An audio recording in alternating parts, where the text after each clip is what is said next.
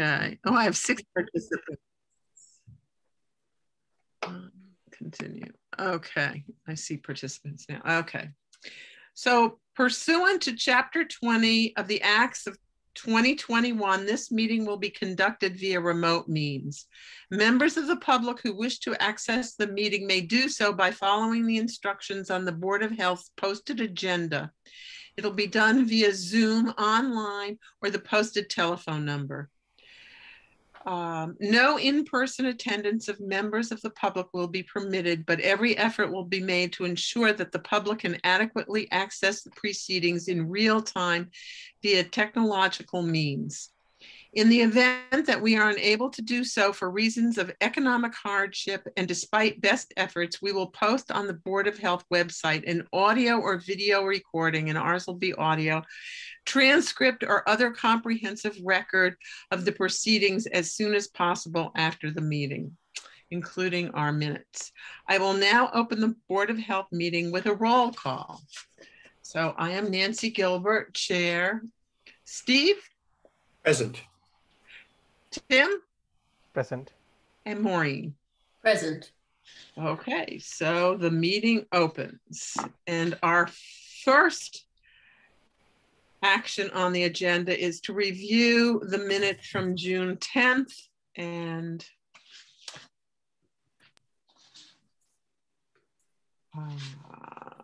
I looked at them. I had one question, Steve. Did anyone else have any questions? Under the director's report, and Emma, you might correct this, and I might be wrong, over 90% of Amherst adults in age groups other than college age group have been vaccinated. I thought that was in the over 65 population. Easily could be. I'm not sure. Let's get it right. Yeah. Do you recall, Emma? I don't think 90% of all of our residents, adults, I think it was 90% of our over 65 population. Yeah. You realize it says 90% other than the college age groups, you know. That's yeah, what but I think it was 65 and over. Correct. Okay. But we're over 50% for the 12 to 16 as well. 12 to 15. Right, because above it's 43% of one. Yeah, that's including the college students. Yeah. Right. So what should it say? It says 90% of adults over 65 years of age. That would be correct. Okay. Got it. Okay. Otherwise, everything else, perfect, Steve.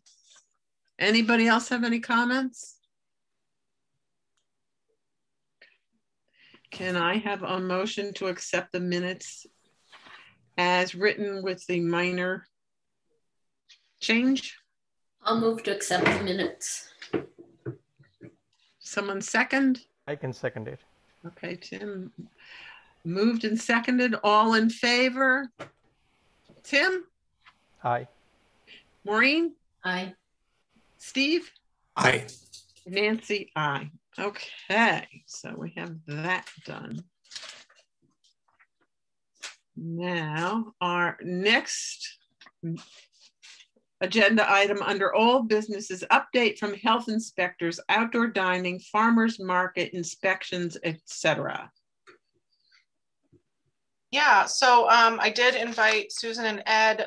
They didn't have anything new to add right now in terms of health inspections. And then later in the meeting under new business, we do have that PVTC inspection outcomes. So I'll speak to that when we get to new business. Okay. Anything happening on the Main Street where the 2 restaurants have been closed? It came up at the last business meeting that there was inquiries about opening restaurants there. Is there any more action? Yep, so I had a meeting with Rob Mora and David Zomek. We are gonna give the opportunities for if there is if they can meet the expectations with the continued pest management, the water, dealing with the water infiltration, if that's even present anymore. But looking at that again with possible new building management and tenants to see if the properties can be used. There was concern from the prior director, the restaurant closest to the town hall, that basement, I have not been in it, but we were told was dirt. And there were a lot of concerns about that half of the building ever being able to be compliant. I don't know how accurate that is, but if you could check on that, do any of you recall that? So I have the comprehensive files for Okay. when this has gone back and have done a big review of that. So I think the feeling is that we want to give the opportunity, if they want to make upgrades and make it meet compliance, for it to be possibly utilized for food establishments. But certainly right now it's not in a condition where it can be. But we definitely wanted to support local businesses, tenants getting into those spaces and really revitalizing Main Street and those properties again. Yeah, that whole string is empty. Thank you. And whoever the contractor who was involved before, he really worked hard to keep those buildings. So he, from what I recall, worked very hard in improving the structures there. Okay. Anything else? Any questions from board members? Second is Board of Health member appointments. Yeah. Okay. So we continue to search for a new member. I know that there are people attending and listening in. We certainly are looking for someone to join the Board of Health and improve, and not improve, but increase our diversity on the board and representation of the Amherst community as a whole. So we continue to reach out to key community individuals to try and recruit someone on the board. I know, Nancy, you were doing a lot of direct outreach on Juneteenth and really any time that we've been out in the community. So here we are. So there's a hint to anyone who's here and listening. Please fill out what's the title of that form you get on the website? I had it on it. I think it's a community action form. That's right. Thank you. Mm-hmm. Okay. Third item is listening sessions. And we held 2 listening sessions on June 22nd and 23rd. One was for community members, where 8 members attended, and the second was for town employees. I have all the transcripts. So Steve took notes at 1. I took notes that time, and Anita Sorrow did. At the second one, Nancy Schroeder, Anita, and myself took notes. I have all of those notes I've been looking at. I've done 2, one in person and one phone interview, and there are 4 people who we have to follow up on phone interviews. I've written the introduction because we are seeing themes. Emma, I do want to give you feedback on things that were done very positively, and those messages came out very clear. People were very happy with the clinics. Younger people were very happy with how you opened vaccine clinics at the high school, middle school, and in town once the younger population became open for the Pfizer vaccine. There was a lot of regard, especially from the town listening session, for how Nancy Schroeder and Jen Brown kept everything going very smoothly, were very open, kept communication open until you were hired and in place. So I wanted to make sure you heard those messages. Yes, we didn't do everything perfectly. that comes out, but there's always room for improvement, and there are ideas of how to move forward. And hopefully by the end of July, I'll have the report written so you have it before the next Board of Health meeting. And thank you to everybody who participated and my 2 board members who helped on those days. Are there any questions? Okay. So now we are moving over to new business. And was Lauren going to come on at? Lauren's in the room now as Ben Okay. Harrington. I Okay, let them know that we were moving a little soon. Okay. Okay, there I see those now. Yeah. So our first point is racism as a public health crisis that Lauren Mills is going to address. I also sent a letter to the town council in June giving information about racism as a public health issue with supporting pieces from the American Public Health Association and the CDC. So Lauren, are you Yes. are you gonna let her in? Okay, Lauren. Hello. Hi, everyone. Hi. Hi. Hi. Can you hear me and see me? Yes. Okay. I can't see myself yet. I don't see you yet either. Yeah, Presentation. we can't see you, but. Oh, okay. But we have your slides. Yes, and I wanted to, I just want to have some kind of visual print to go along with my conversation. And these are from the webinar series that was shared by Dragon from the National Public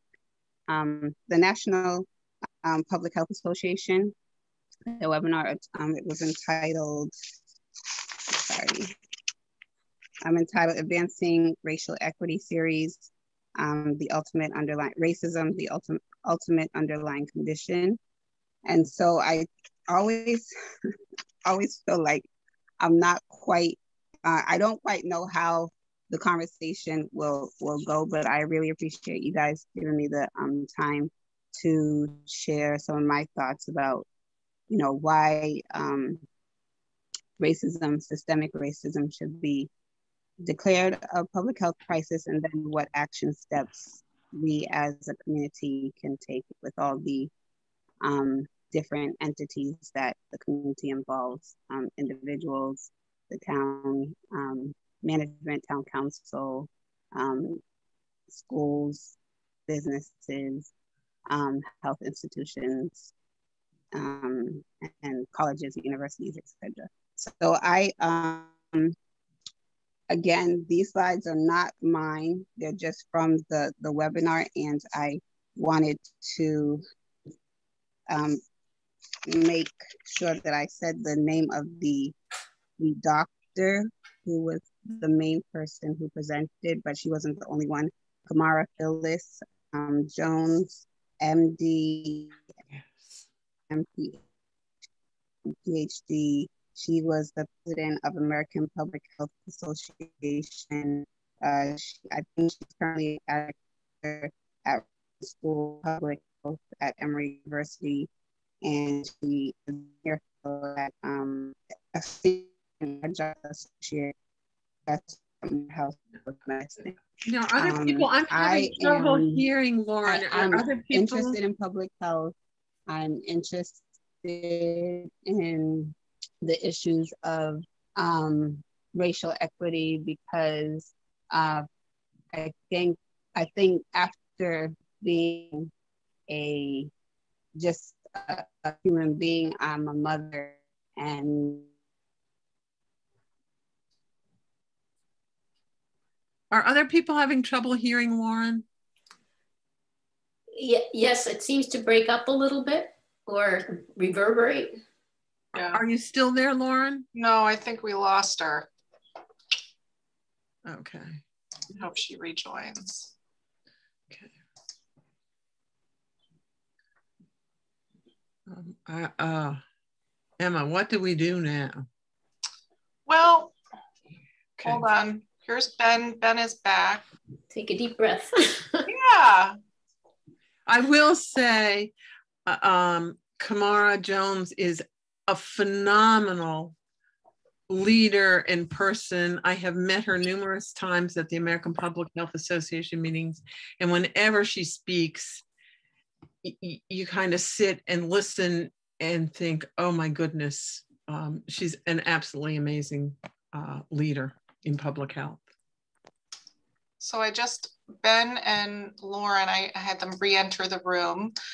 Lauren, I think we lost you a little bit there, maybe with your service, but Nancy was just speaking about how she's met Kamara Jones and how wonderful of a person she is and knowledgeable.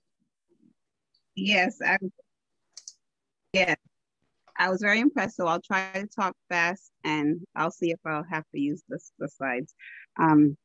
Just let me know if you want me to advance them. Okay. So I consider myself, I was saying, a mother, and one of one of her points was that in American society, we don't ask a lot when we greet each other. In other traditions, they ask, how are the children?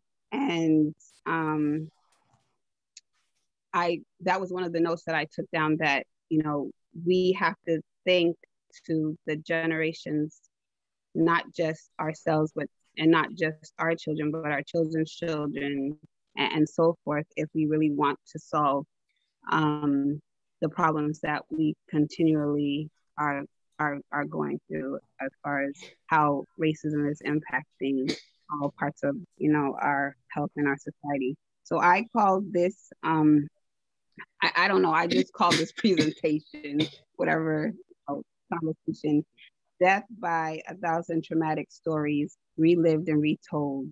And I call it that because I think sometimes we continue to tell the same story and we don't get to the solutions, even though it's important for us to, as the webinar series mentioned, that to know the history and to know how things are and why they are, and try to answer the why.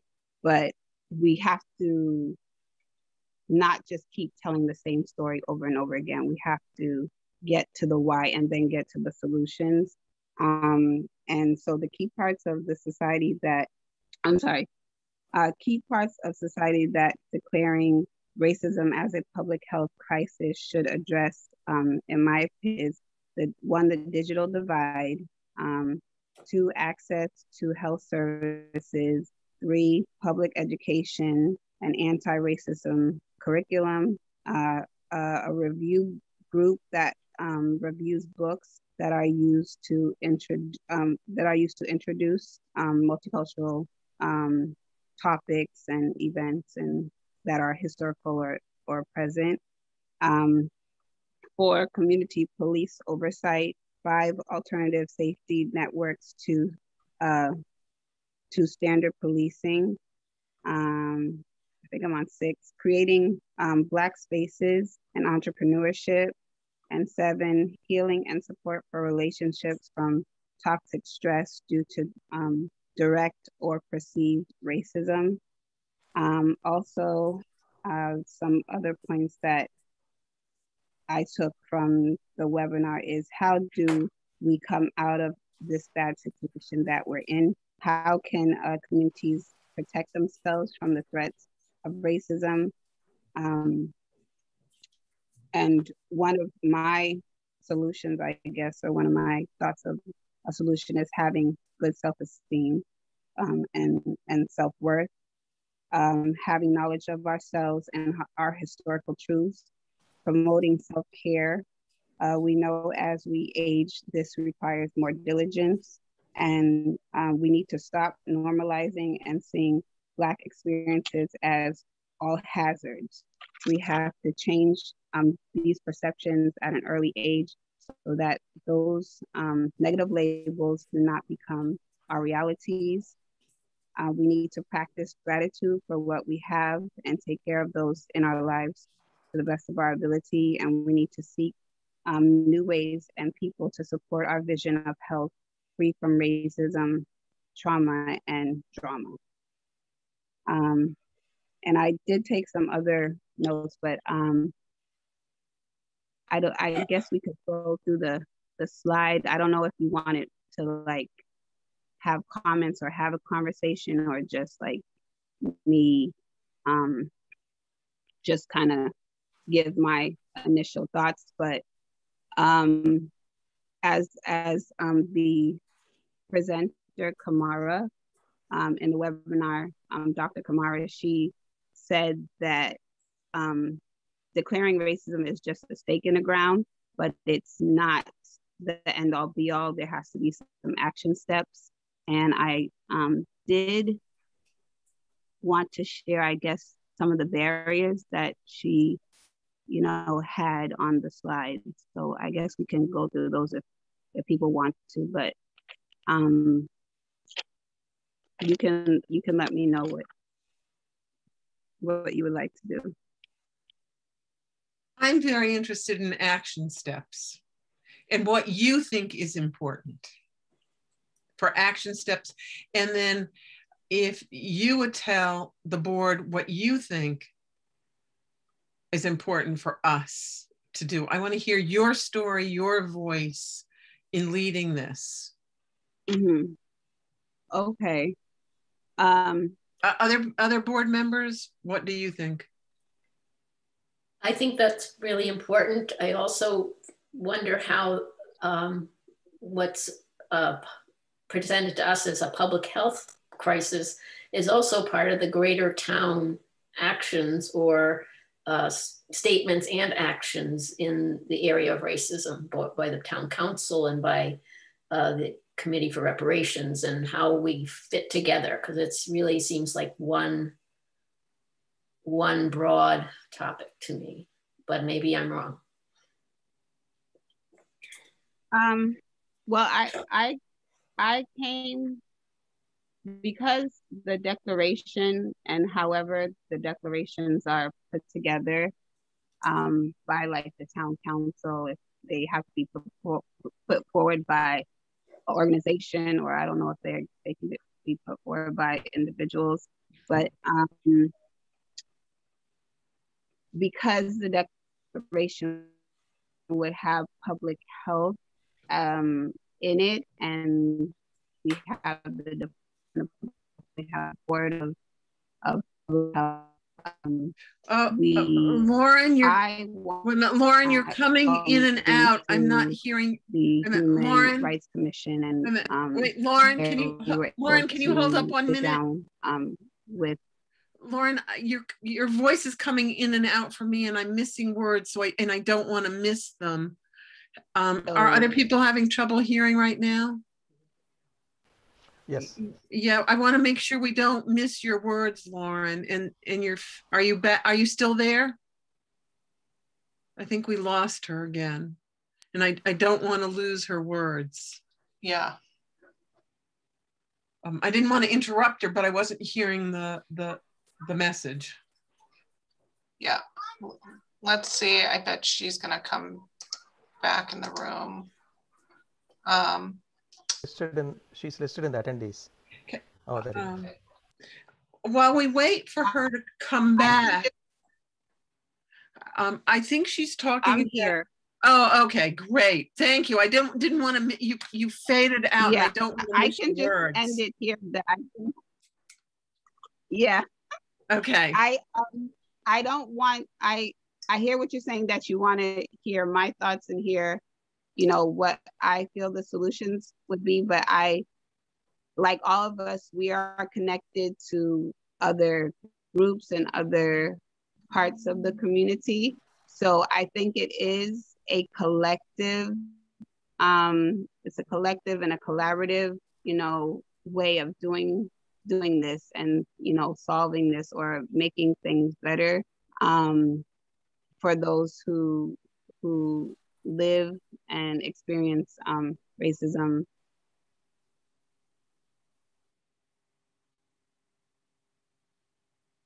I just wanted to also say that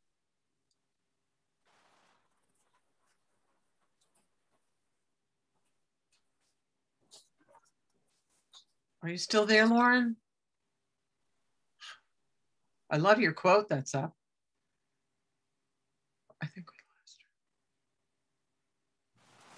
her. I know Ben Harrington is here. Okay. And I didn't know if he had anything to add, maybe while Lauren's having some technical difficulties, if we wanted to open that up. Okay, should we listen to Ben while we wait for Lauren to come back in? Ben, are you there? Yes, I am. I'm here. Okay. And how is your connection? I think it's good if I stay in the same spot, I think. Okay. Okay. Okay, so. You sound good. Yeah. Thank you. Yeah, so I'm here on behalf of the Human Rights Commission. I'm the chair of Amherst Human Rights Commission, and so we've discussed this. We had Lauren come and talk to us as well. We also sat down with the Dragon. Is it okay to refer to you as the Dragon? Yeah, that's fine. I'm so infatuated with that name, but yeah. So we're sort of interested, not sort of. We were interested in partnering with the Board of Health in this sort of declaration, and I think like the way I think I consistently think of in terms of actionable items, and so like for me, if we're making a declaration of racism as a public health crisis, right? I think it's probably important to incorporate the things that are going on as well, and saying, you know, that we support these, you know, for instance, you know, reparations. One of the suggestions is this pathway to home ownership, right? Which also affects health and generational wealth and these sorts of things. So I think incorporating the things that exist already, you know, these initiatives that exist already is very important. And I also think it's probably important. I think from your end, you know, as the Board of Health is, you know, to kind of find other ways that we could probably be effective, or at least like kind of initiate effectiveness, if you will, like kind of bringing up other, you know, like access to healthcare, these sorts of things, and you know, kind of playing a role there. So that's sort of my hodgepodge spiel, or for now.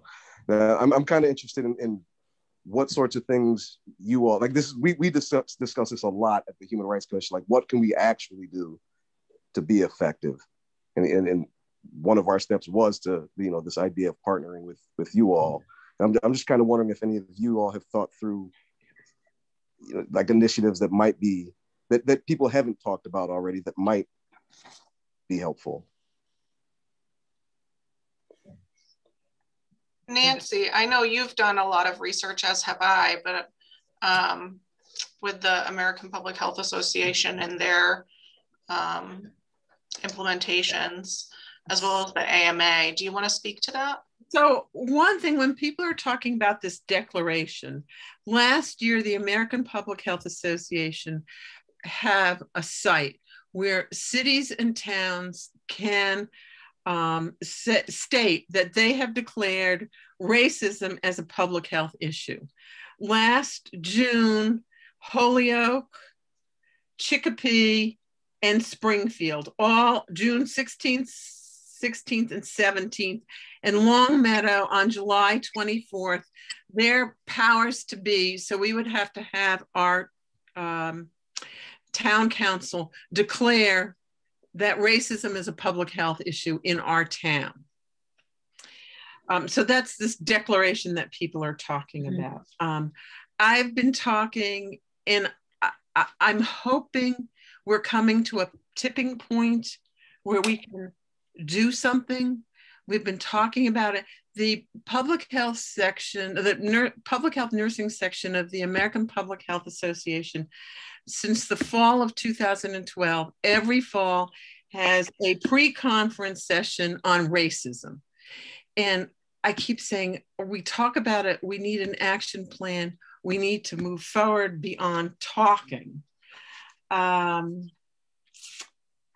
our town, okay, so I have a million notes here, but how little progress has been made in our long history of anti-racism campaigns.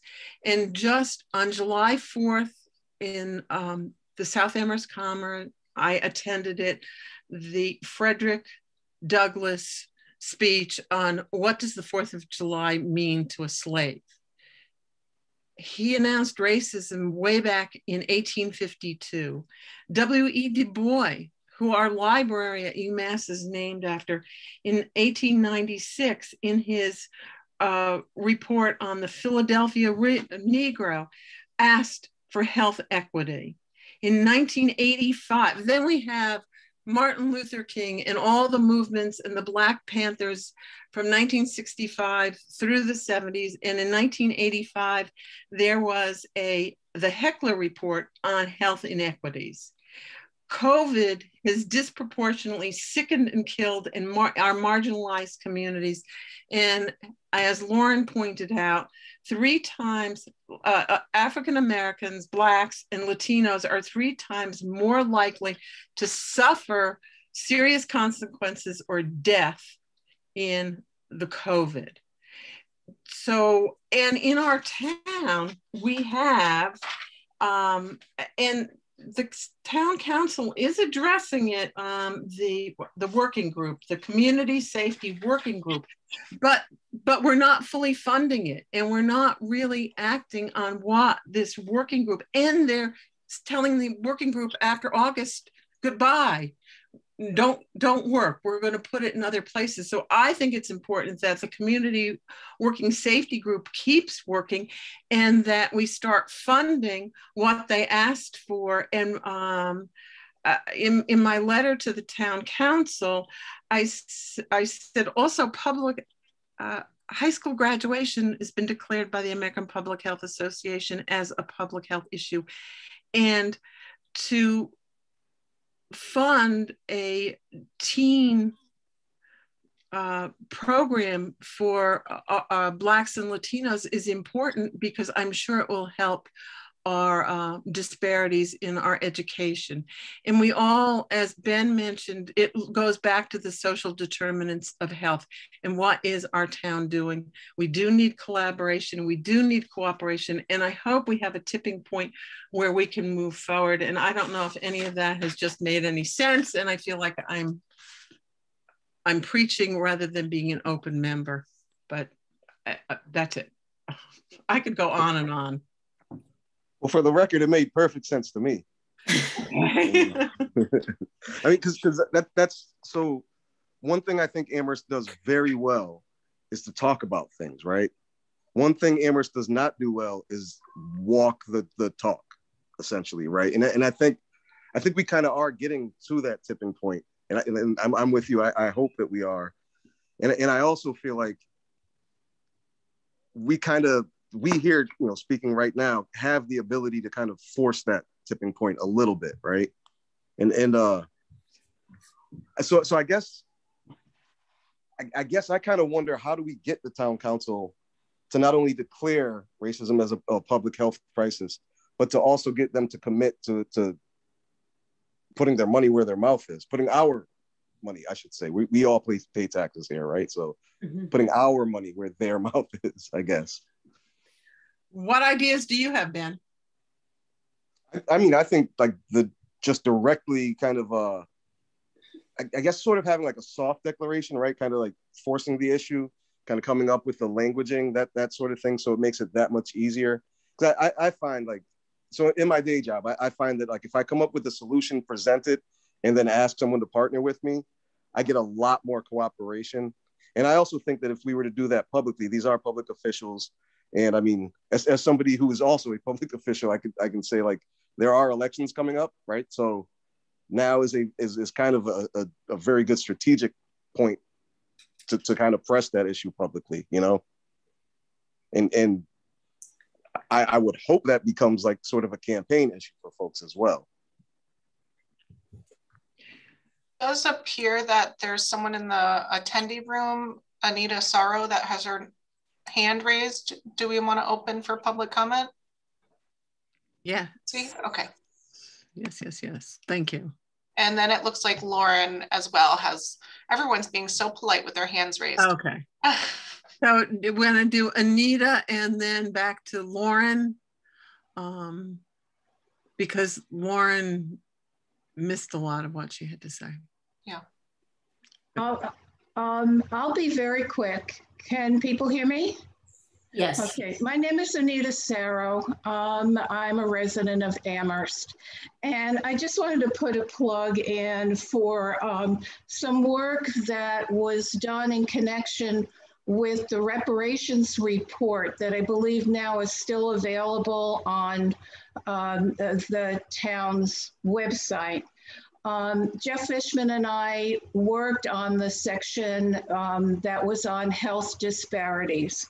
And the information in there is sobering and underscores everything that Lauren was starting to present about the disparities. For instance, and I'll just quote a couple, regardless of income and education level, an African-American mother has twice the chance of dying perinatally than a white woman. A Black baby has twice the chance of dying than a white baby. These are real, and they filter down nationally, statewide, regionally, and right into Amherst.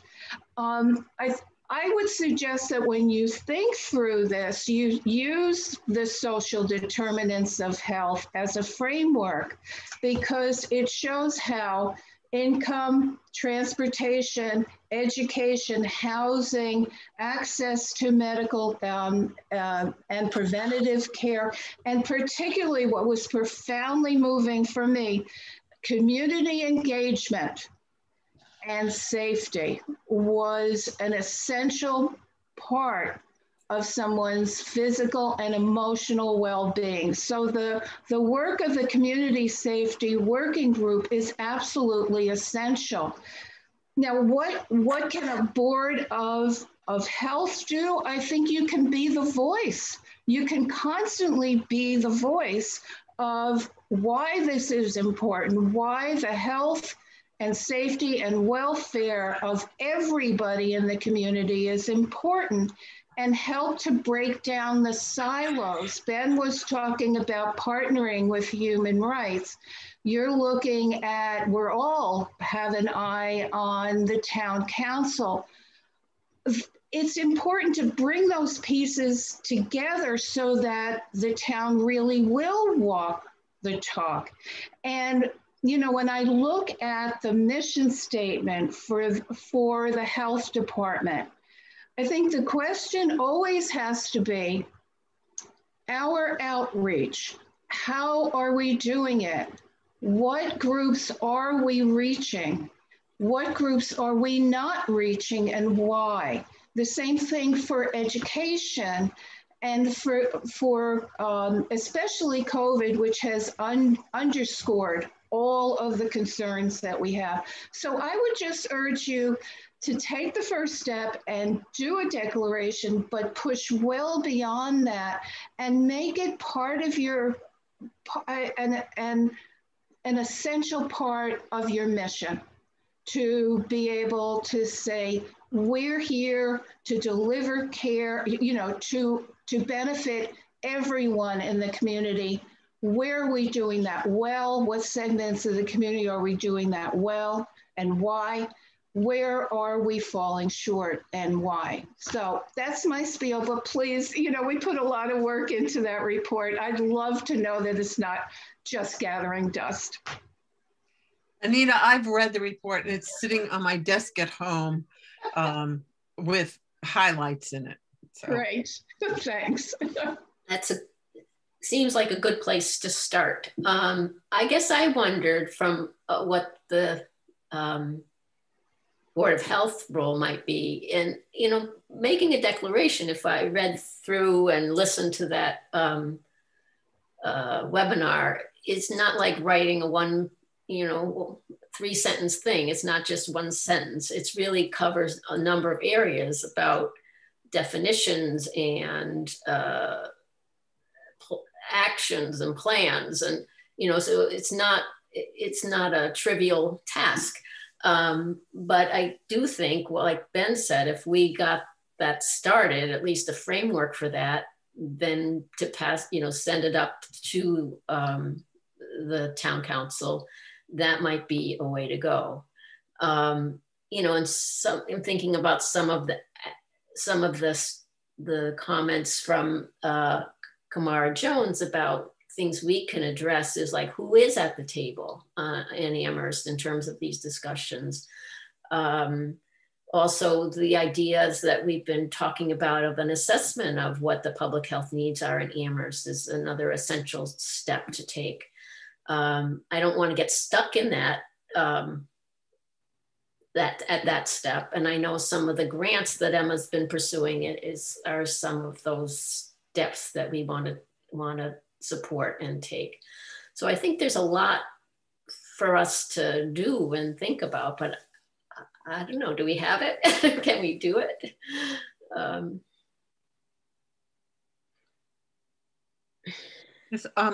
don't know if the attendees are aware. We wrote a proposal to do a comprehensive community health assessment, and we're partnering with the School of Public Health. We have to get funding. So it would really look like part of the community assessment that was done for the Black community, but for our whole community, and looking at data based on the social determinants of health. The assessment tool is built on that, looking at our different census tracts and small geographic areas so that we can get better data and looking at that. So we need to procure funding for this, and that's what we will be working on. And the School of Public Health will be partnering with us, and it will be starting in the fall. And I would love, Ben Harrington, to have your group in on this. We're going to put together a team so that as we work on it, and then what do we do with the data to move forward, would be very helpful.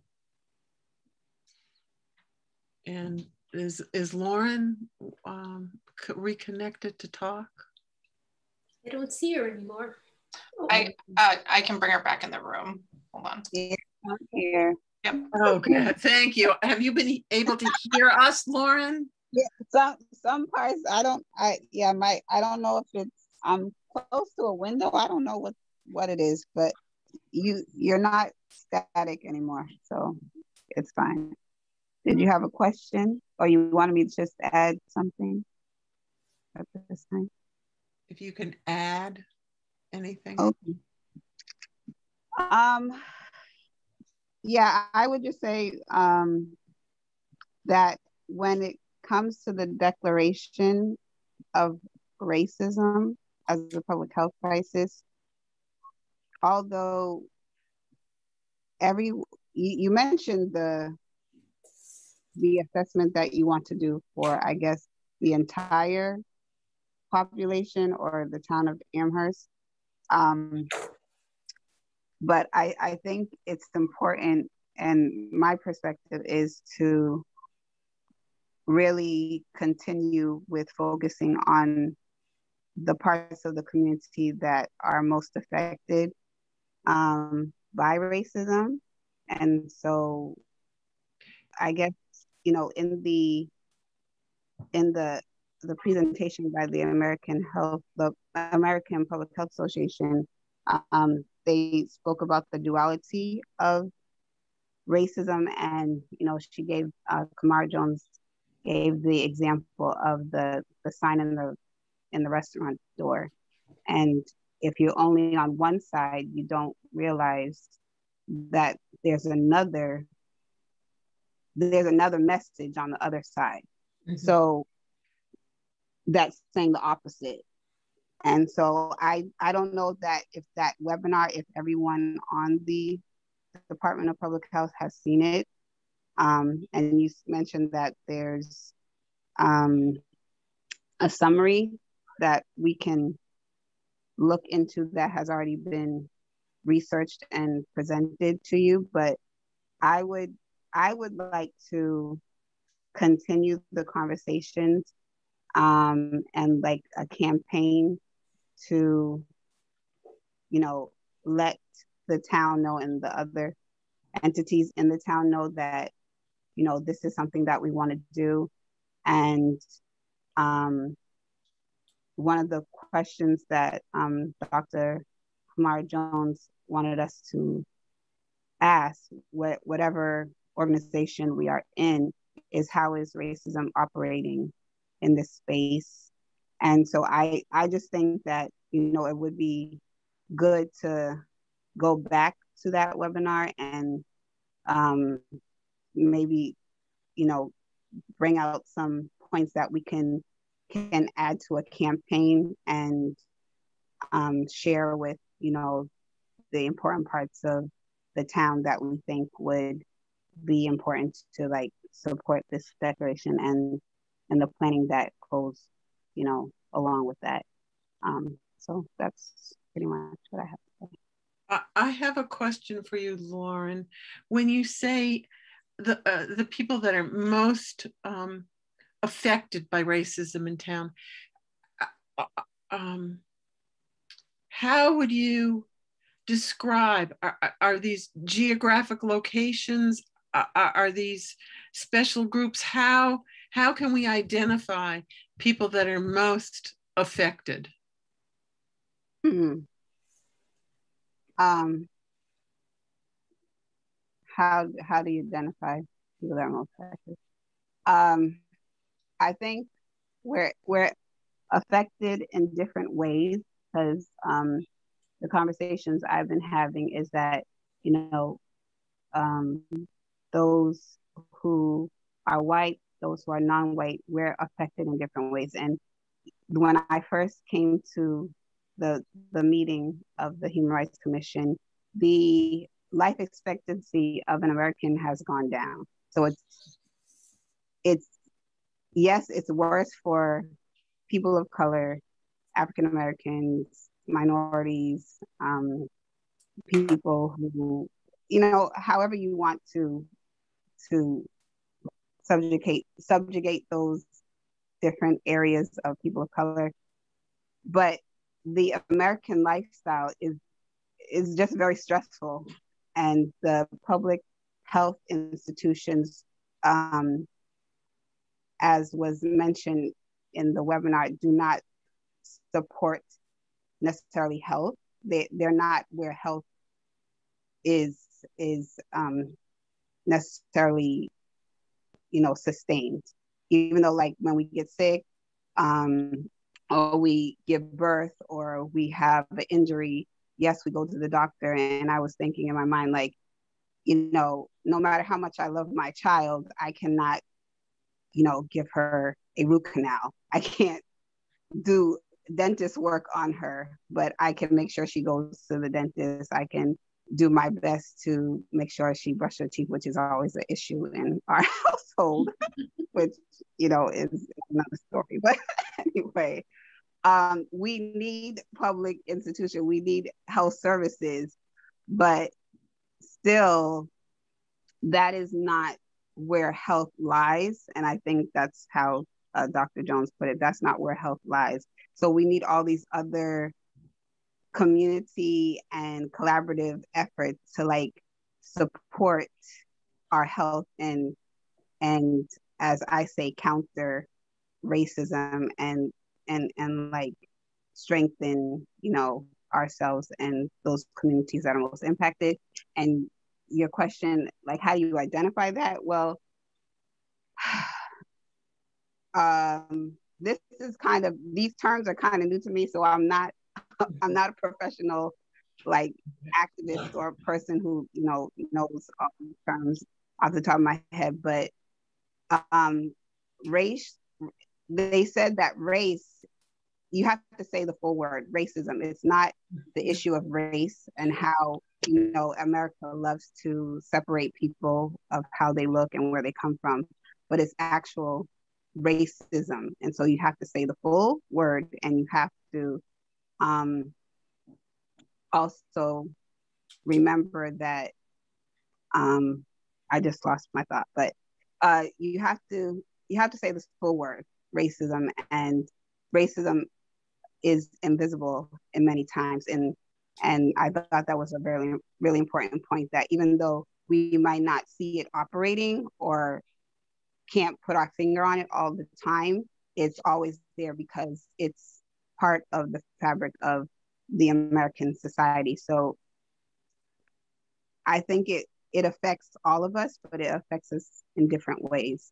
And when we go back to like it as a health crisis, I don't necessarily want to have access to a defunct health system. Like, I don't feel like me going to the doctor multiple times or getting operations or having access to a unhealthy health system is what is going to better me. But I think we all know when we feel good, and we all know when we need something and we're not getting it.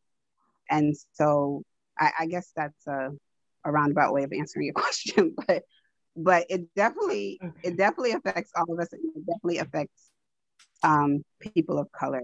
So it depends on how you want to define that. Sorry if I.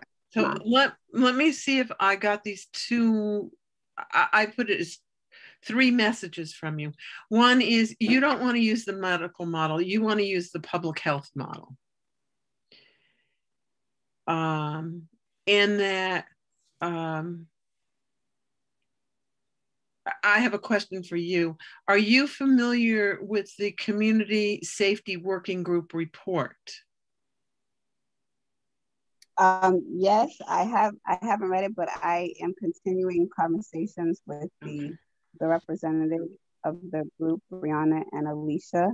And so I think, as I said before, it takes the different silos and it takes the different groups that we're connected with that are working on these issues, these community issues, to support each other. So yes, I am familiar with the report. And so that the importance of collaboration and cooperation between and among different leaders and groups in town. Mm-hmm. What did other board members get from what Lauren is trying to say? I'm trying to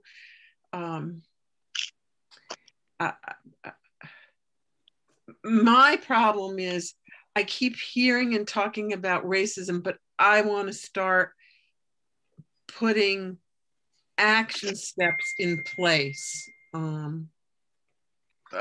versus talking about it. I heard Lauren say at the beginning that she, taking from Kamara Jones, that she wanted to get to the why and then take these action steps, which I thought I heard things like some of the whys are like the digital divide, access to healthcare, public education and anti-racism curriculum. There's something I missed, I think, some kind of group, I didn't get that. A community police oversight, attention to public safety, Black spaces and entrepreneurship. So, I mean, it seemed like a whole bunch of, not bunch, but a really broad look at how things work for people in the town. I don't have the Community Safety Working Group report in front of me, but the Community Safety Working Group has touched on many of those exact pieces. So I guess, and their recommendations to the town council touches on those. Has anyone else read the Community Safety Working Group report? not recently enough to remember. I know they have like 7 recommendations, but I think this is a little different.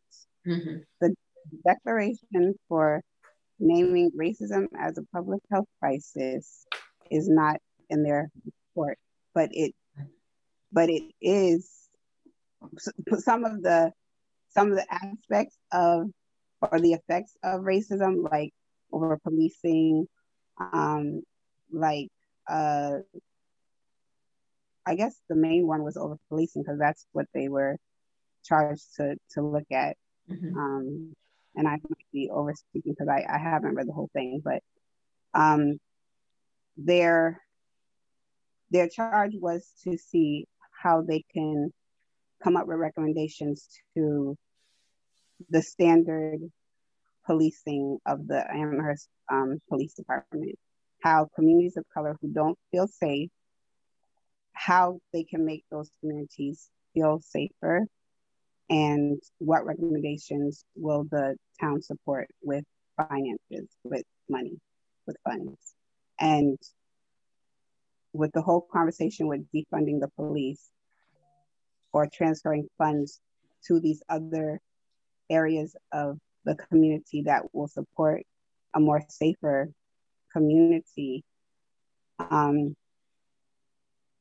was the oversight of the police, a continual oversight, community oversight of the police. And again, like some of the things were like projects, like the youth center or the cultural center, which was, it's not clear are they going to use a building that's already, existing, or are they going to, create is the town going to designate a space? Like, how is that going to work? Is that going to be 2 years from now, 3 years from now? But I think from my standpoint, we need to continue to have the conversations in any way that we feel is necessary to have the conversations about racism and, continue to like ask the question, like, how is it operating in the town? And racism operates in more than one way. So there has to be more than one way to address it.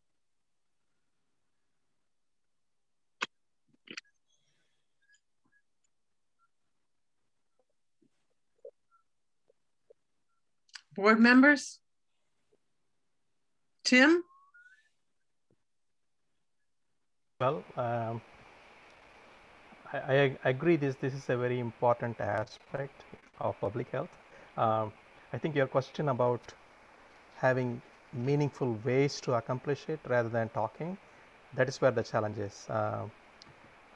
So I'm thinking about the mission of the Board of Health in terms of developing new regulations, altering the regulations, and I think it's listed like a 3 important tasks of the Board of Health.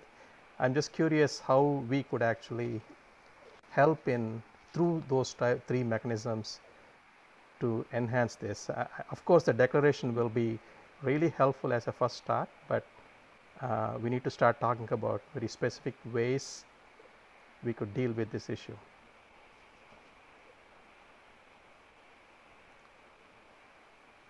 So in terms of operations for a department, the AMA gives some good systems with how they've implemented and actual practices when it's been declared an emergency, a crisis. And also the APHA, I don't have their 85-page playbook, but they also have a pretty comprehensive how to make successful outcomes and actions following these declarations.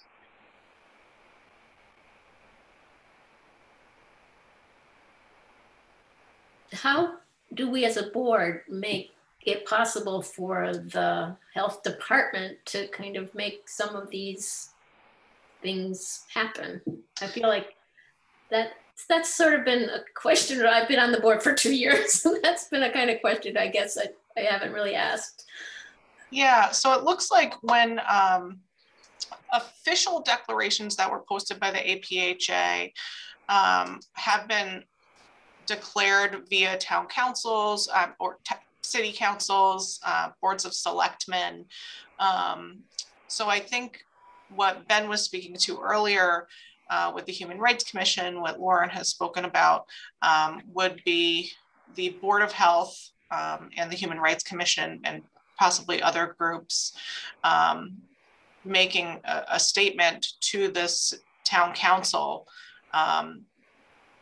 requesting a formal declaration of racism as a public health crisis by the town council. And then, yes, Maureen, you spoke to the very comprehensive declarations that have been published by cities and towns in Massachusetts, but then also around the United States. So official formal declarations that are that comprehensive are typically formulated and composed and published by the town councils or select boards. So I don't think that's something that has to be done here tonight. But I think this is a great discussion, and profitable. And somehow, is there a way ending this segment tonight that we have something tangible after this meeting to kind of bring to town council forward how significant of an issue even the discussions in this room have shown, as Anita has shared, with racism here in Amherst. Steve, before I say anything. Yeah, so, I did the webinars and everything, and I agreed with essentially everything I saw there and that I read. I would personally completely support this. And if I was just asked, would you sign a declaration or approve it? I absolutely would. I have some of the reservations I think Tim was expressing about the Board of Health has a charge. There's certain things we're supposed to do, and we have to have credibility in what we do. We have to be very sure, we're going to kick people out of their homes if it's unsafe. We're going to close down restaurants. I really think everything needs to be very firmly based in information that we have. And if, when we go to the social determinants of health, virtually everything is a health issue. I mean, you could say foreign policy, aspects of foreign policy, United States policy is a health issue because it could lead to nuclear war, for heaven's sakes, or immigration is, all kinds of things are that, but we should not be doing that. It's really not our job. So I think we want to really focus on the town of Amherst if possible. And by all means, a declaration. I think that what the declaration says is fine in general. I heard a couple of things there that I definitely think we should not do. And that is, if we as a board, we as individuals might support something like reparations, for example, it would be a big mistake for the Board of Health as a board to support that because it is a political issue. It is a controversial issue. There's not a direct enough link to our mission to do that. We'll lose credibility with members of the public if we start taking positions on things that are not quite directly related to health. Racism is in general, and I would support the declaration, but that's the caution I have. Let's stay within demonstrably health issues and not take positions on things that will weaken the board's credibility on areas that we really do have expertise on and need to be believed when we take a position. So I'm all for, I think, urging the town council to make that declaration is good, and I would definitely support that if it's the kind of thing that I've heard, except for these very specific things that I think go beyond what we should be dealing with as a board. We may all agree with it, but that's different from the board doing. Okay, I've jotted down 4 points. One is that we can even do it today, that we support and we as a board say that racism is a public health issue. What's the definition? Do we have a definition of racism? I really think that should be in front of us. I can get it from the public health. Kamara Jones had a pretty good one. Yeah, I like that one. I like that one. Yeah, Yes. I know what you're talking about. Yeah. Yes, I can get it up, the APHA's website, that we put racism on our agenda every month, that it doesn't slip behind everything, that we recruit that the new term is BIPOC, that our board reflects our town, that and that we talk about under our, it comes up the health department development, and that we start talking about bilingual, bicultural department meetings, having community health workers that reflect the communities of need, and that with our community assessment data, that it's done in a partnership collaboratively, and see what our data says our community needs. So those are my points that I would like to go forward with. And I think we draw off from some of those other reports that are very recent, that yes, and that's what I say, collaborative, cooperative. Yeah. Yes. Because we don't have to recreate everything. No, that's what I mean by collaborative and cooperative.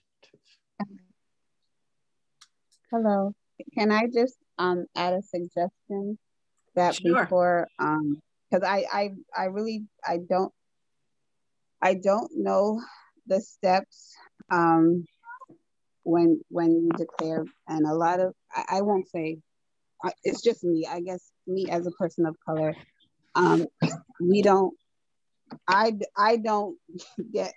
not to get too involved with politics, but I think, these days it's like right in your face all the time on the news and everywhere. So I'm just saying that to say that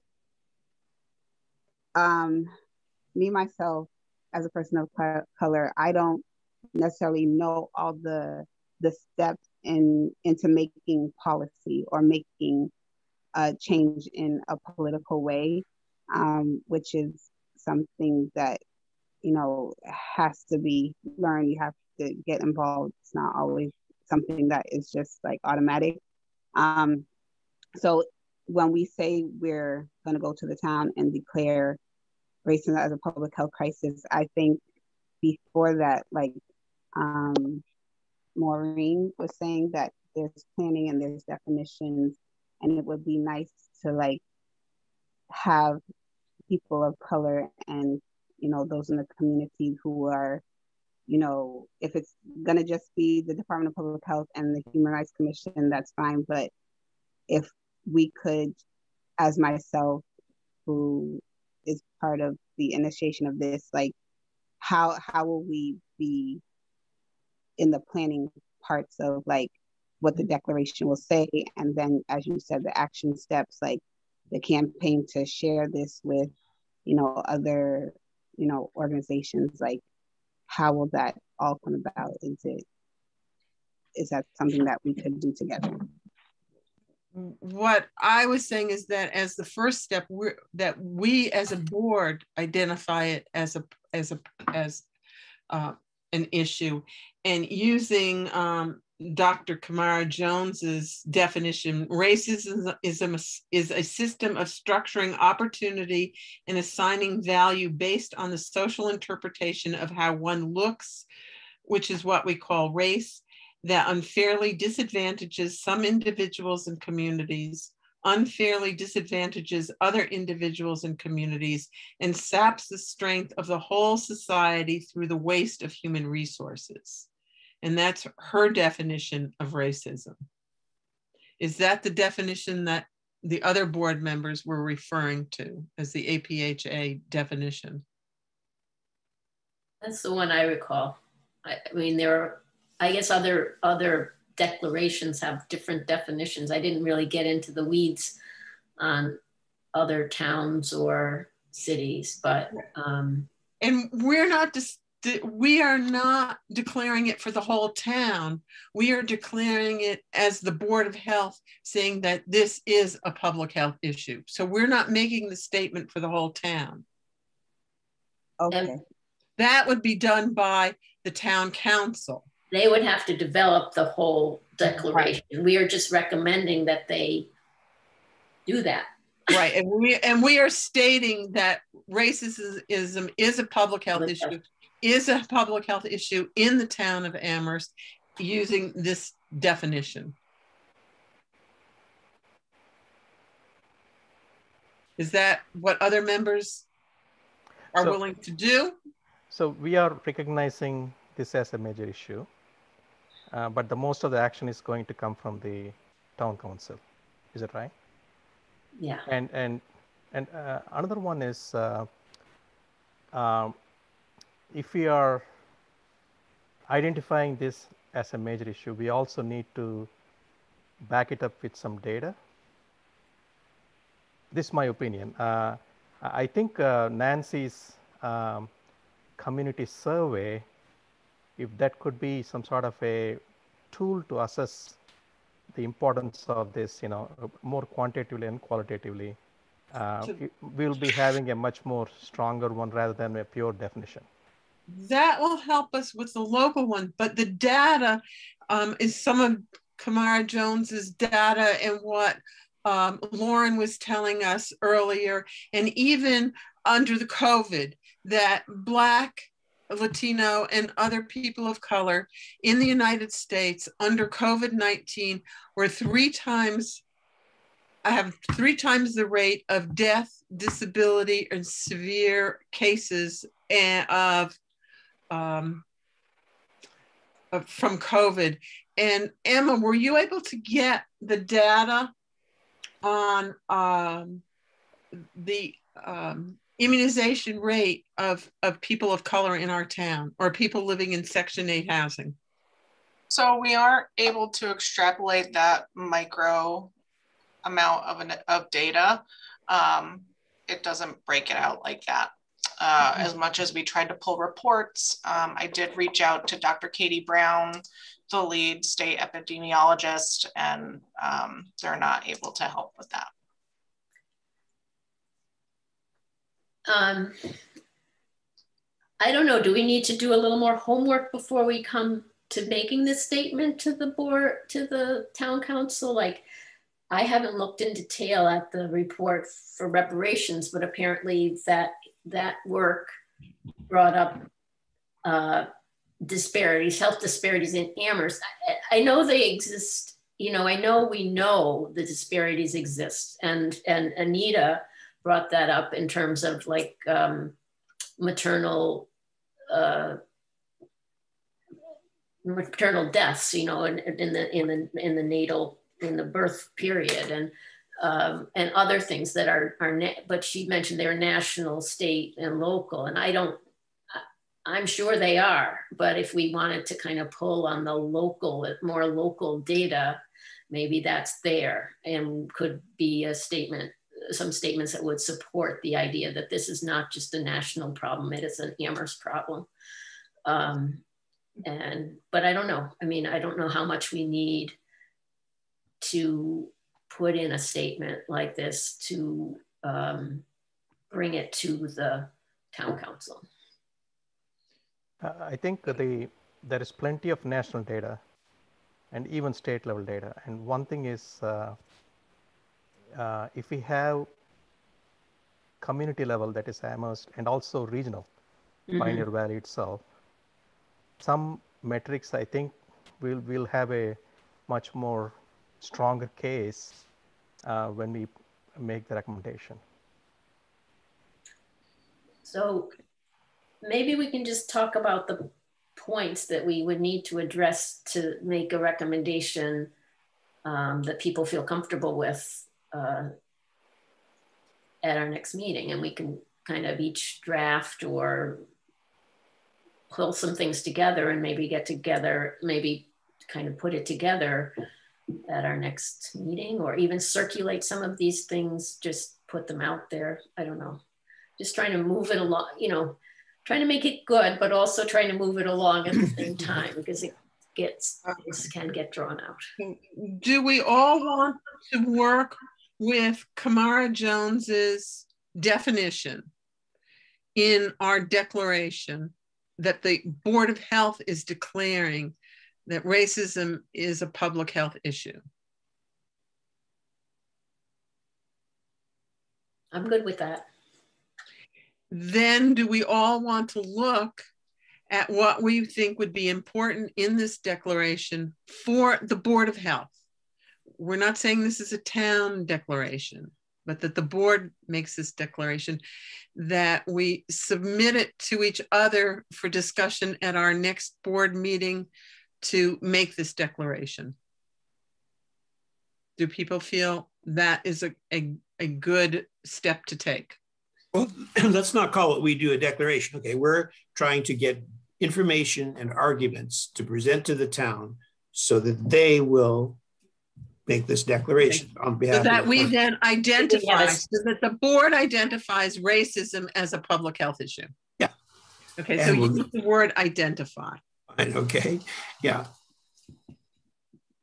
And we're looking for specific points as targeted and regional and local as possible, given that it is a declaration from the town of Amherst. It should pertain to the town of Amherst as much as possible. We're part of the whole country, but it would be more convincing. Our step after we write our own identification of racism as a public health issue is then asking and forwarding this to the town council for their action. So our action, and then how we can ground it into our mission of assessment, health promotion, and it begins with A, and I'm blanking it right now. Access. Actions? No, it's not access. It's goodness, I just can't get it right now on the spot. I would get it in a minute. But looking at the health department's mission, do we feel comfortable doing that? Yes. I think this is what I would propose.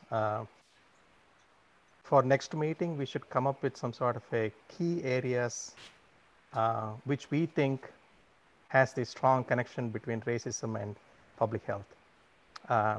And then within those three key areas, we should identify some metrics for Amherst from regional community level. And that will give us a very strong case for when we move to the next level of making that recommendation. So our action step, shall I make the motion and then people can, and we can then discuss it.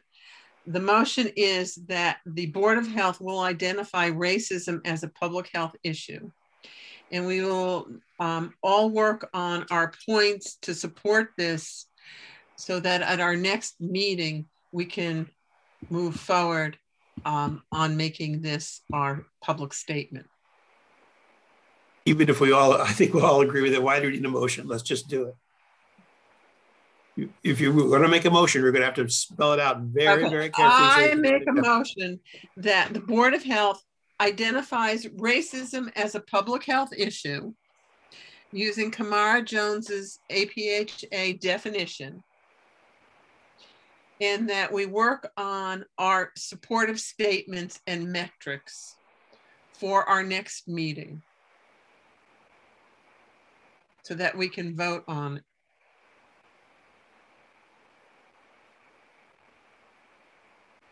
In other words, 10 days before our next meeting, presumably, or a week before. Yes. That we send it out 10 days. We share them. We share them. We share them okay. 10 days before our next meeting so we can discuss it at our next meeting to move forward. Sounds like a plan. And the sharing can only be informative. It can't be any deliberation. Right, right. Be It's in just compliance. set out for people There's to no read through. discussion. There's no discussion. We use this as a working document to start our work at the next Board of Health meeting. Thank you. We're just doing our research and sharing our research without discussion.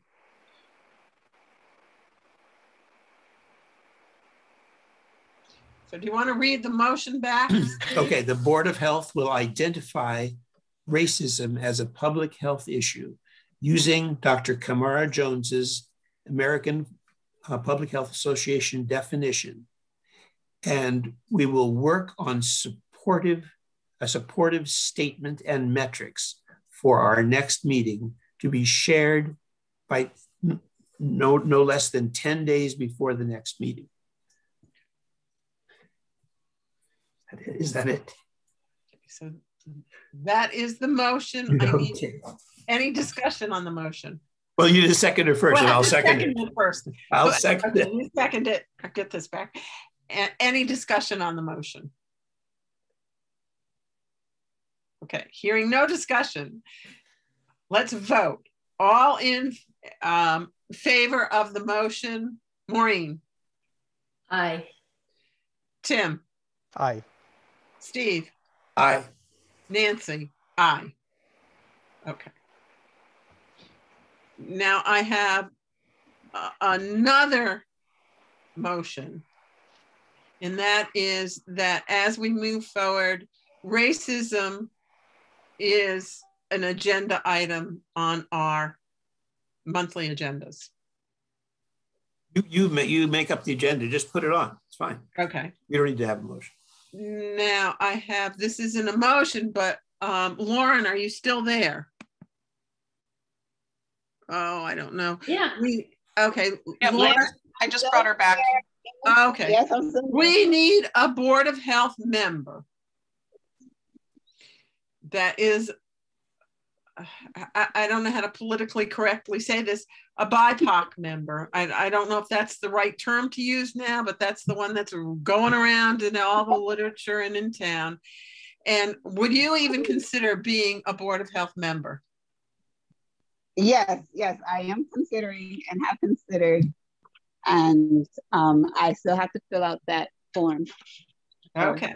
Yeah. So if you still consider, fill out that form. If you know anyone else, please suggest them to fill it out. And I know Marcy Sklove posted my letter request on the racial equity Facebook page for town. So I don't know how else to get this request out. Marcy Slow. Marcy Sklove. She posted it on the racial equity Facebook page for town. Okay. But if you know of any other way to get the message out, spread the word. Spread the word. Yes, I will spread the word to the CSWG. I think we're gonna keep that organization alive, despite. Now, is Ben Harrington still on? No, he's not on. But if he or anyone else who is attending and hearing, please get this message out.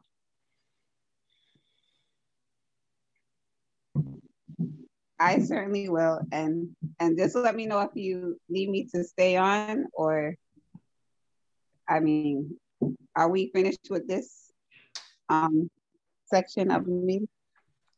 We are, but it might be coming up again because I'm going to bring it up under the department development. But if you'd like to stay on, if you're considering to be on the board and want to see how we are doing things. Okay, sure. Remotely, you can. Okay. Does anyone else have any other comments before we move on? No. Okay.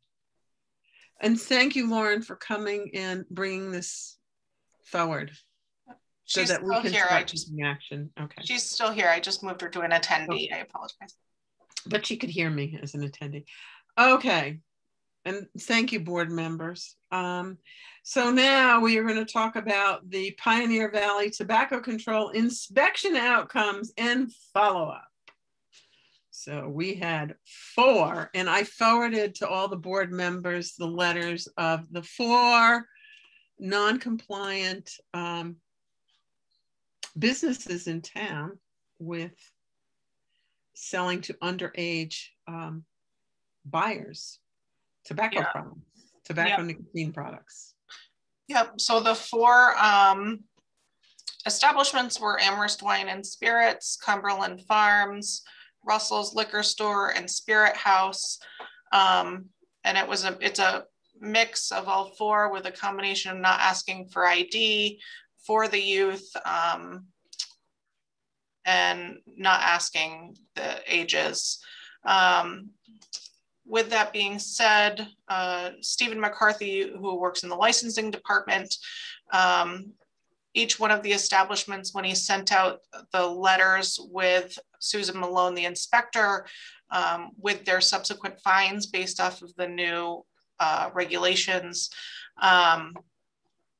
did also send their acknowledgement at the beginning of the year when they got their new license for the year, with compliance with the tobacco sale laws. And then on Wednesday, unfortunately, I'm not sure why, but Stephen was unable to previously send out the tobacco quiz to these establishments, but that has subsequently been done. I even got an email today just inquiring if those had to be returned to town hall and the licensing department, or if they were for an internal record. So I did respond to that one establishment today, and it was nice to at least see that they're taking it seriously and that they were reaching back out. Board members, do you have any comments before I? Emma, were those violations found by their the method of sending a person in to try to buy, or was it based on reports? Yeah, it was on someone being sent in trying to buy under the work of the Pioneer Valley Tobacco Commission. Very good. Yeah. Good. And those documents that we saw, that were copied to us, those were those initial checkoffs that they'd gotten this, or was that something they did after the fact? I wasn't quite sure what those documents represented that were sent by Stephen, or somehow we got today or yesterday. Yeah, so they're all check boxes about how all the laws should work, or the regulation. Yep, so that's when an establishment redoes their license request for the year, that they check off those boxes acknowledging that they're going to commit to those standards. Okay. So Stephen just wanted to share them. Jim, do you have any comments? So one question is, what do we do about it? The violations. It's a tough one. Is there any? I mean, I'm thinking of how strict those rules should be on what we should be doing, and should we send a letter, or I'm just curious. What are the follow-ups related to that? Yep. So the regulations were updated. Were they last year? They went into effect January 1st. Yep. So the first violation is $1,000, Tim. The second violation within a 36-month period from the first violation is a fine of $2,000 and a blank day suspension that you as a Board of Health would come to decide what would be reasonable. And then a third violation within a 36-month period of time from the first violation, or additional violations during that time period, are a fine of $5,000 and also a possible several day suspension. And then they're offered to have a hearing, but they would have to communicate with us if they would want that hearing, and their fines are due within 21 days of receipt. I have a couple of concerns. We wrote these regulations and we put this quiz in to try and help establishments not to get these fines. And I asked in February how these quizzes were going out, and we never got an answer. And we have to do the fines. I've never seen 4 done in one compliance check swing, not in the 15 years I've been on and off the board. Never have we had 4 at one time.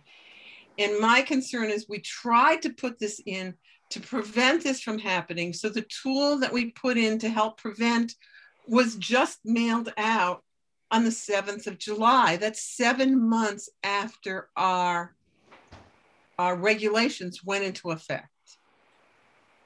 On the other hand, the regulations that were violated are not new. It's all an age-related thing. I mean, it doesn't seem like it is a subtle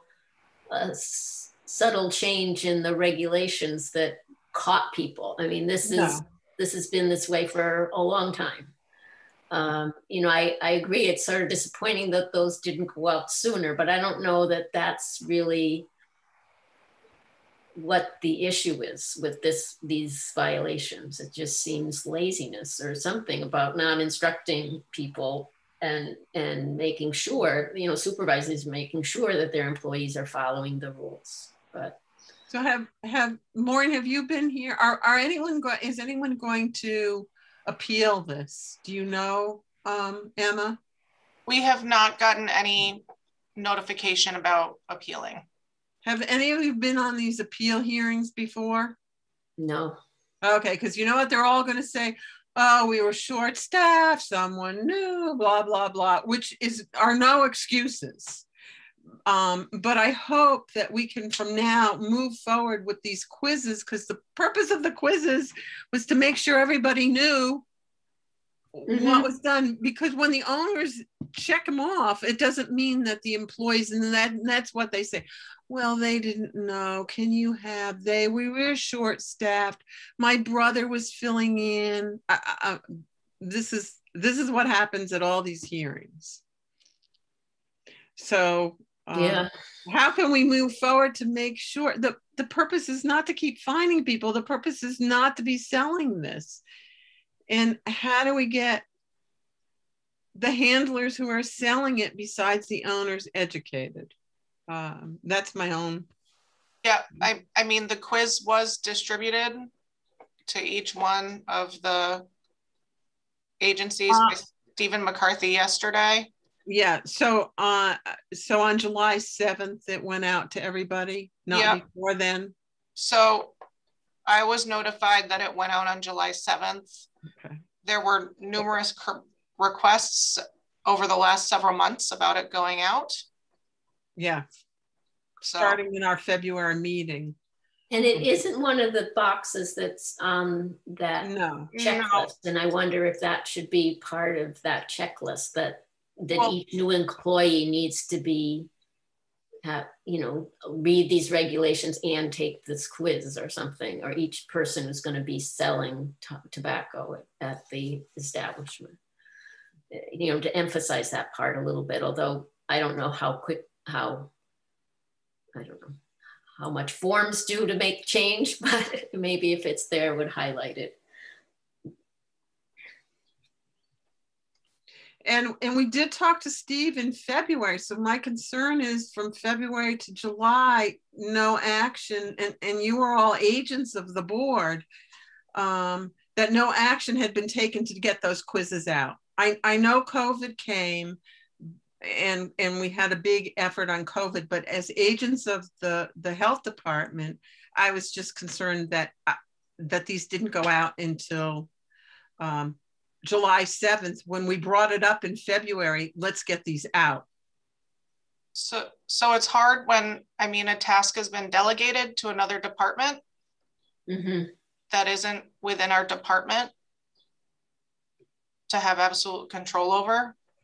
And I guess I don't know what else to say other than that. Okay, so how can we prevent this from happening going forward? So, publicize the fact that 4 people have had to pay $1,000 to all the other 14 tobacco license holders. I think that'll make the news. I don't know. If Scott I mean, Mersbach picks this up, maybe he can put a little thing out it does seem really unusual. Which is very unusual, and it's $1,000. It's up from the small one, and if you do it another time, you're going to lose the ability to sell for a couple of days. So a couple of suggestions to add to that. I think, of course, the quiz will help to develop some baseline information, but I think that if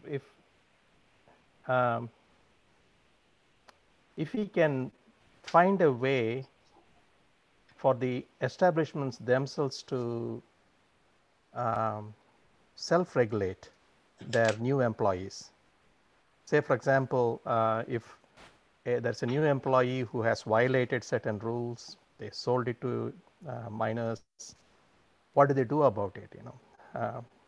Will they penalize with some pay cut? Or I mean, these are something. Self-regulation is a very effective mechanism. We can make some suggestions to do that instead of, that's one way. Another one is increasing the probability of finding any type of violation. Say, for example, if it's going to be once in 3 months, people usually incorporate those probabilities into their decision making. Instead of that, can we increase that probability of inspections to become random and more frequent? So these are some couple of ways, Are there follow-up challenges to this, or if someone's found in violation, or is it just goes back into the routine frequency of challenging the, sending in people to try to buy who might be underage? Is it? I don't have that answer right off the top of my head. Let me see if I can look it up real quick in the Pioneer Valley Tobacco Commission agreement.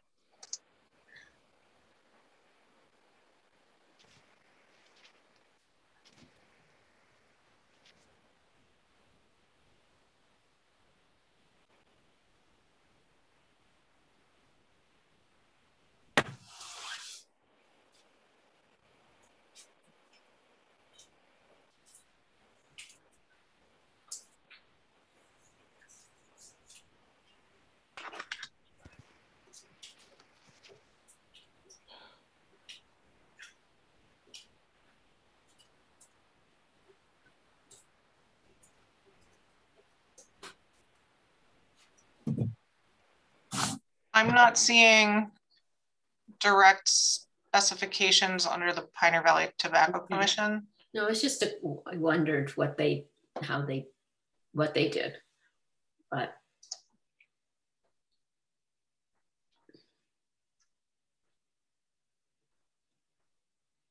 yeah, it doesn't say.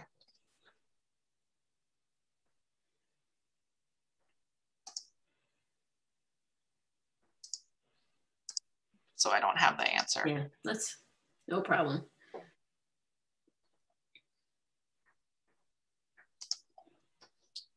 Does anyone have anything else on this topic, or do we feel like we could move on? I feel like we put on, and I put you on the hot spot, but as long as we can get these quizzes out, we'll see if anyone is going to file an appeal, and let's just move forward. And if you can just report next month on how these quizzes are going, and how they're being checked on.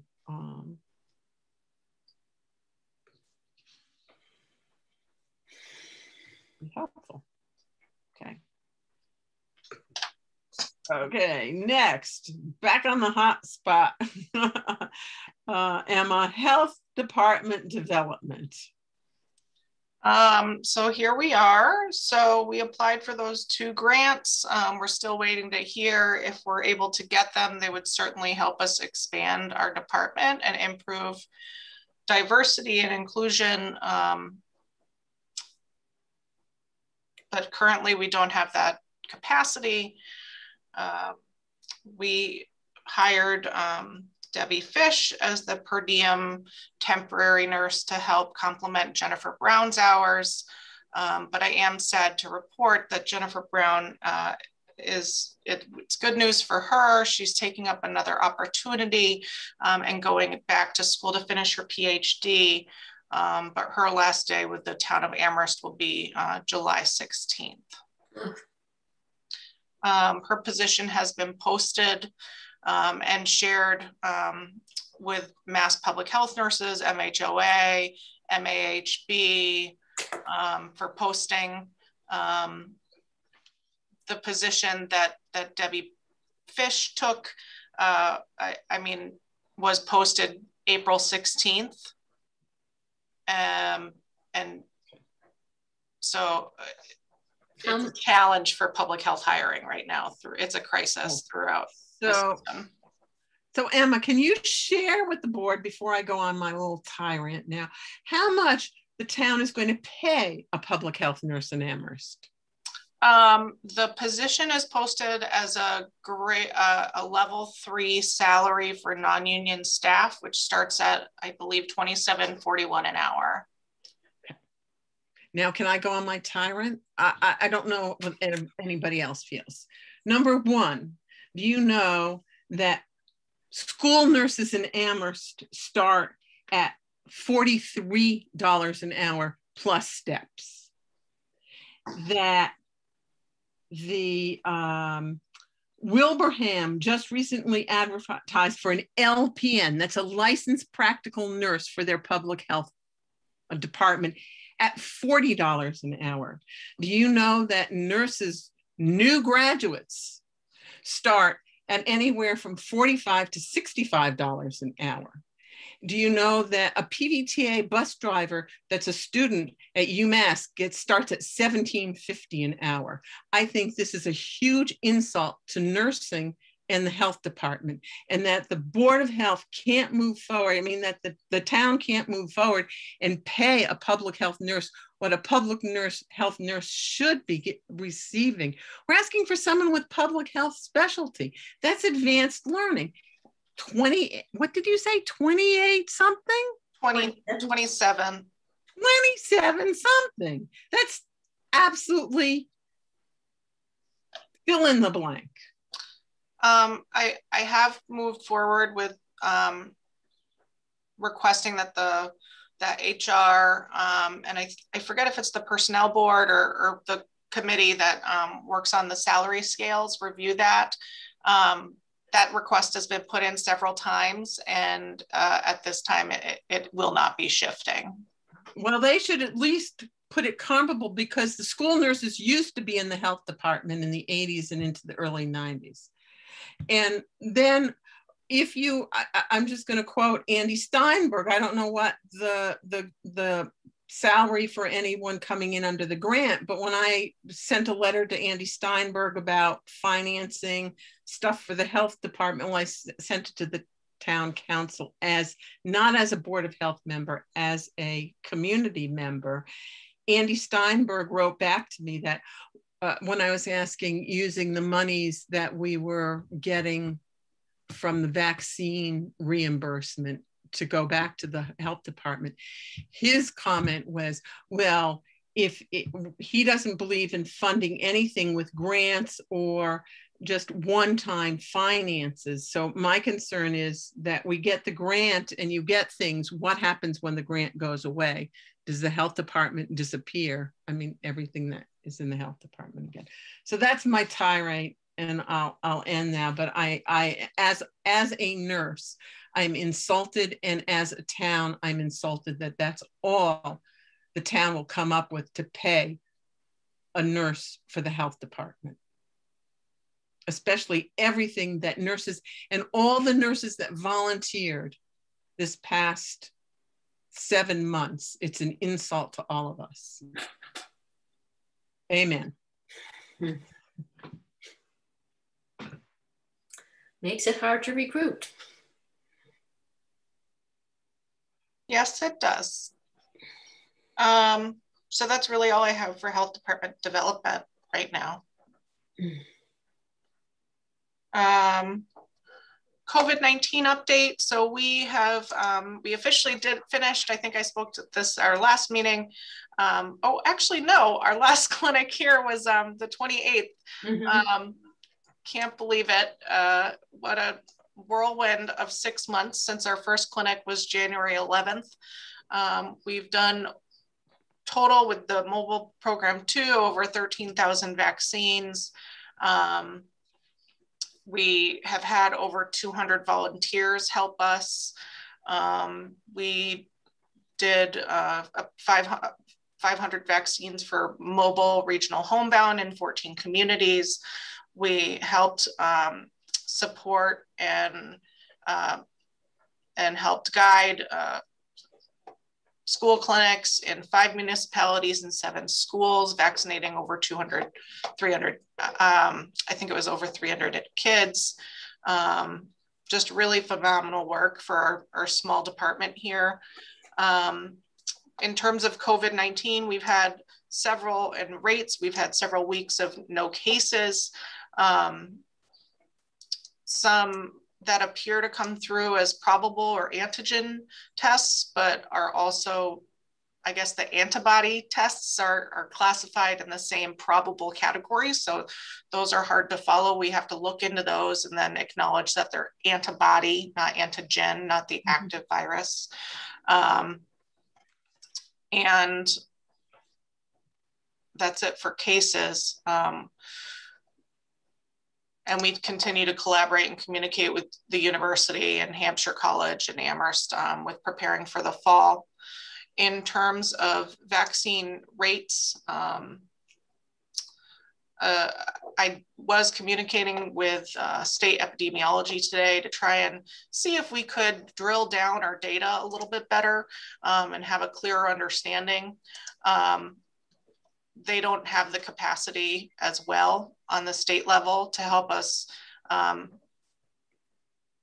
improve the efficacy of our understanding our data as a town, because our numbers are based off of census reporting, which includes students, even with the block populations, and whatever residents, students, or individuals are reporting as for when they get vaccinated is the address that it's being listed under for statistics. Amherst has the highest population in the entire state of 20 to 29-year-olds, making up 43% of our population. And again, the highest population of 16 to 19-year-olds, making up 21% of our population. So we do feel like those are skewing our numbers, which does appear that we have the 42% of individuals with 1 vaccine. And I believe it was yesterday, it was 36% of the overall community being fully vaccinated, having 2 vaccines or being fully vaccinated.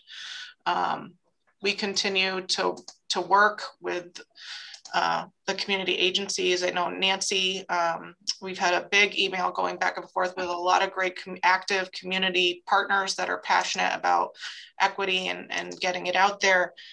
So we have an additional new clinic that we have a flyer in multiple languages that we're going to have another clinic on Saturday, July 24th at the East Hadley Bike Station from 10 a.m. to 12. And then Cooley Dickinson is also going to be there with some of their team that speak multiple languages. So, and it'll also be when Mobile Markets is there. I've also reached out to the housing management in that area around the East Hadley Bike Station to get the word out about that clinic as well. Yeah, so I opened a box. Last week I met with Emma getting ready for the board meeting, and she had reported to me that at the last mobile clinics, there was at Olympia Oaks, there was 1 vaccine, at the East Street 1, Butternut Farms 1, and East Hadley Bike Station 4. when the bus came through, there were 6 at Colonial Village and 6 at South Point. And I was concerned, and Emma said that for whatever reason, they weren't able to advertise for the clinic. And at Juneteenth, I talked to Isolde Bustamante, and then I saw her again at the reading of Frederick Douglass, and she had said she would provide translators. So I sent her an email yesterday morning. I think it was yesterday morning, asking her for some help. Well, it just went all over Hampshire County, and I have, I don't know, 28 responses. You've gotten them all, Emma. And there's a really nice, this one just came out from Mindy Dome, that there is going to be this nice flyer in English, Spanish, and Chinese. And it's going out, and the library just said, and I don't know, are you going to follow up on some of this, Emma? The library said that's they're our going to publish things, and so hopefully we'll get that's our flyer. We made that flyer.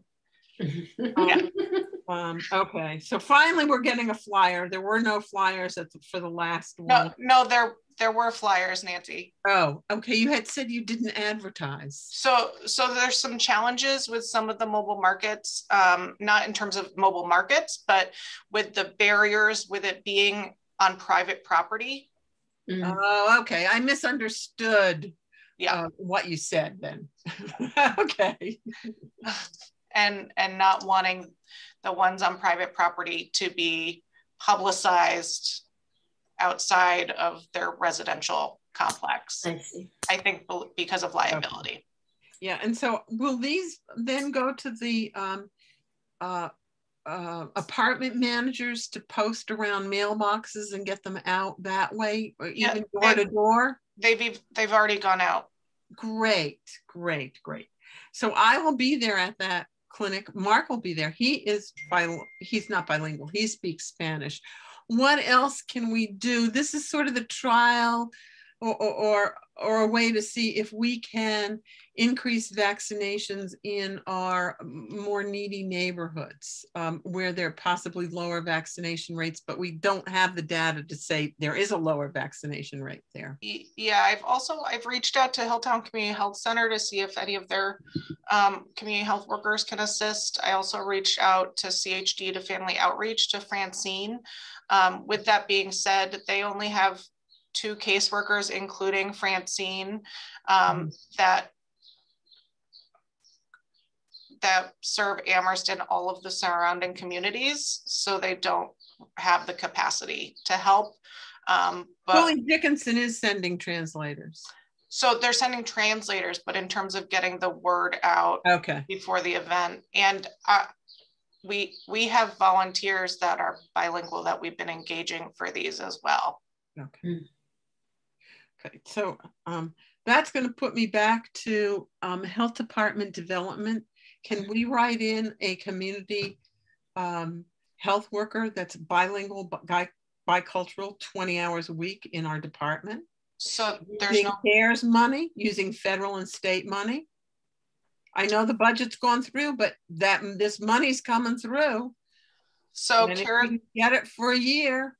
Well, CARES money is ending December 31st of this year. I did have a discussion with Paul about that. I mean, it's always worth a try. That's part of our public health excellence grant that we also are trying to put forward. Well, I want something permanent, not this excellence grant. We brought in money. Can't we get this in here? our budget has not been approved for that. Okay. Well, we can keep asking. All they can say is no.